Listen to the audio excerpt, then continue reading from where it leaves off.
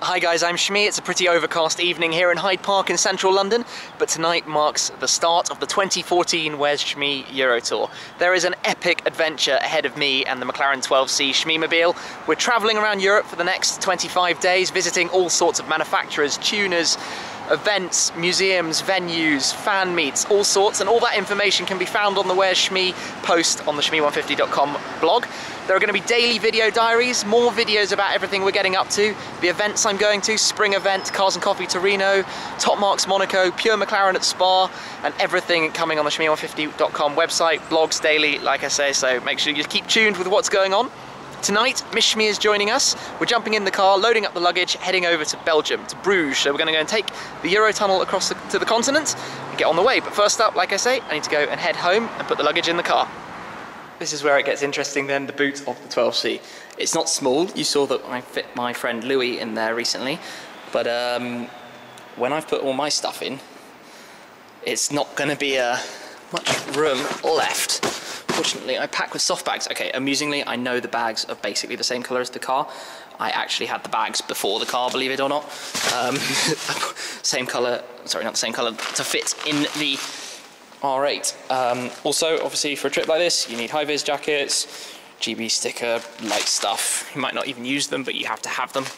I'll dump those there for now. Sort that out in a bit. So, you do get this space up here. I know it's dark, but there's actually a load of room for bags up there. So if I pack the front a little bit better, it would all be fine, because there is actually room around the front, fit more stuff down there, big gaps. We'll manage, always do. But it's half the fun with a car like this. But I need to jump in and go.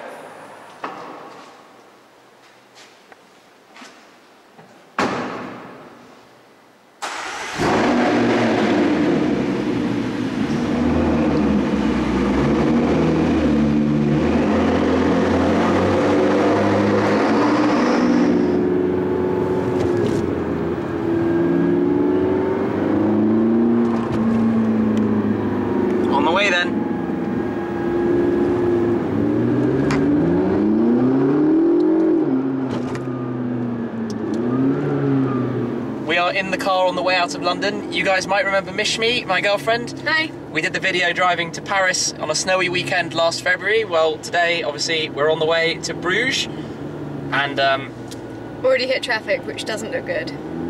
Yeah, pretty standard. Fortunately, budgeted for a late Eurotunnel over, but I think this is going to be a frustrating journey out. And because we've been stuck in traffic, we're only 2 miles from home, and all the snacks we brought, we've eaten.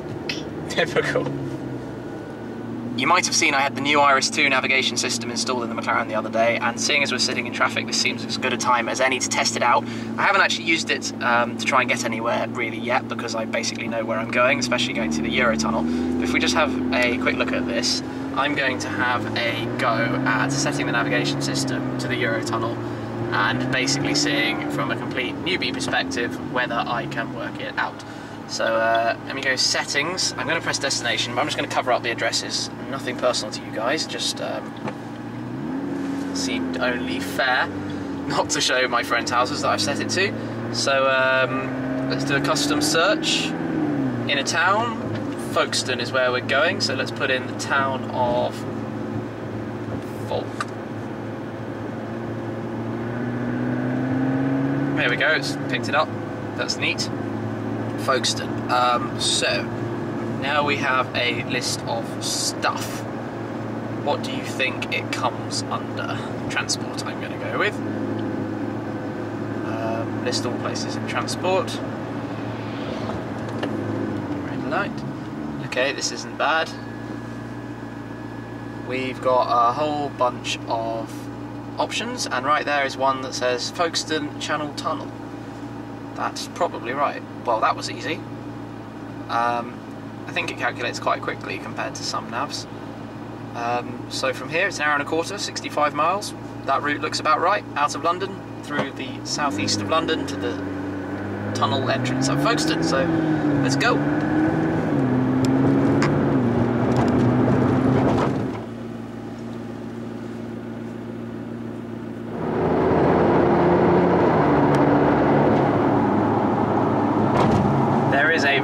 long queue of lorries taking the Eurotunnel tonight, but fortunately cars get to skip straight past that. If you're the one at the back, you're probably a little bit fed up. Imagine if there wasn't a queue. Separate queue for both. That would be immensely frustrating, but lorries go in a different part of the truck. Oh. Train, I mean. After 300 yards, keep right. Thank you. She's very polite, isn't she?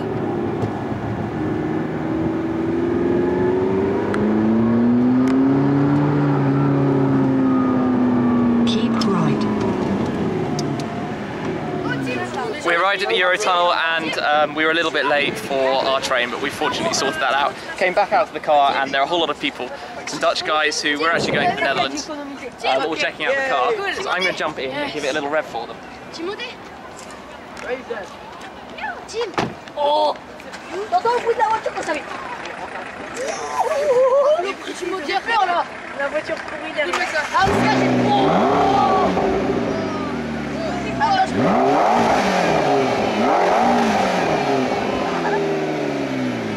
Ça c'est de la caisse. Ça s'envoie du steak hein.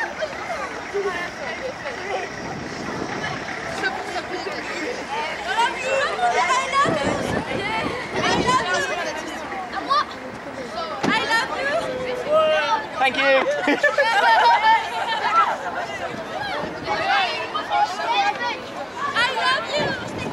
That was quite a surprise. Now it's time for some dinner.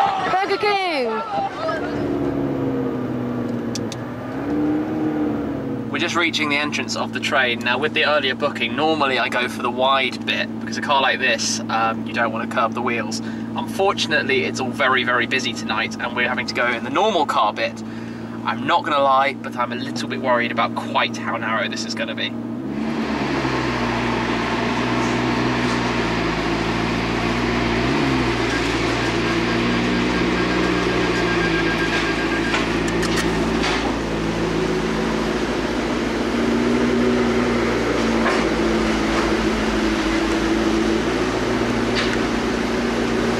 And we're in, engine off.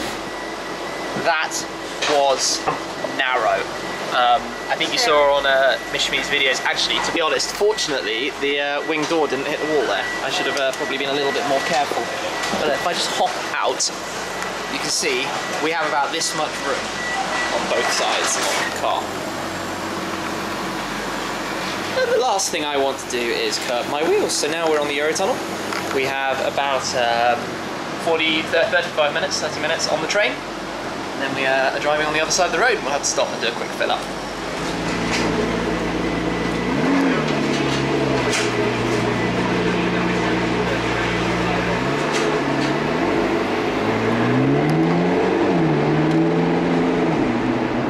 So I rather like the nav display, how it shows you the turnings. That's quite nice.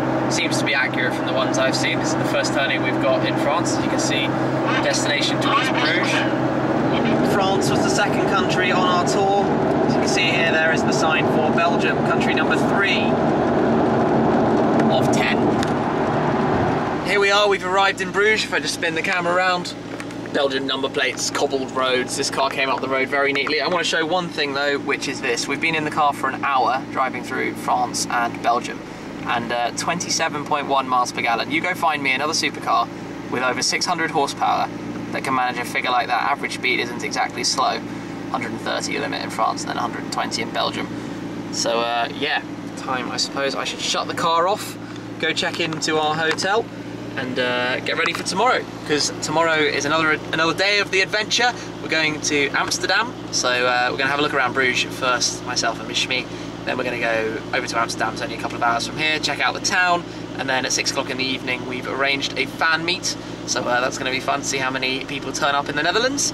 But that's it for today. Thank you very much for watching. Make sure you subscribe and check out all of the other Where's Shmee adventures. I'll catch up with you again soon. Cheers. You know a little bit about where I'm going to be and when, so that I can meet you guys, you can come along, see the car.